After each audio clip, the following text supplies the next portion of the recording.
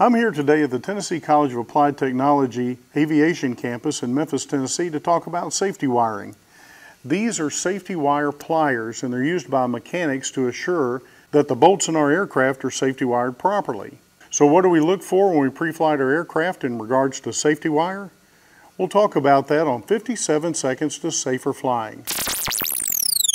Safety wire is used to keep a bolt from backing out due to vibration. May 2018. A Cirrus crash lands just after takeoff in Texas. The pilot survived to tell investigators that he was having an uncontrollable left roll. Inspection of the wreckage revealed that the left aileron actuator arm and attach bolt were missing. The remaining actuator bolt was missing its required safety wire. This bolt is easily visible during a pre-flight walk-around inspection.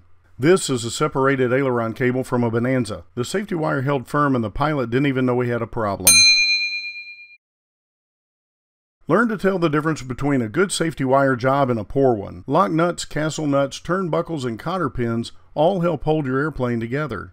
A Glass Air crash landed in Arizona 30 minutes into the flight after the engine lost power. It turns out the cotter pin, connecting bolt, washers, and castellated nut were missing from the linkage to the throttle arm. It's not always easy checking them all, so learn by doing a walk around with your mechanic. So get familiar with where the safety wire is on your aircraft and make that part of your pre-flight inspection. For the FAA Safety Team, I'm Phil Dixon.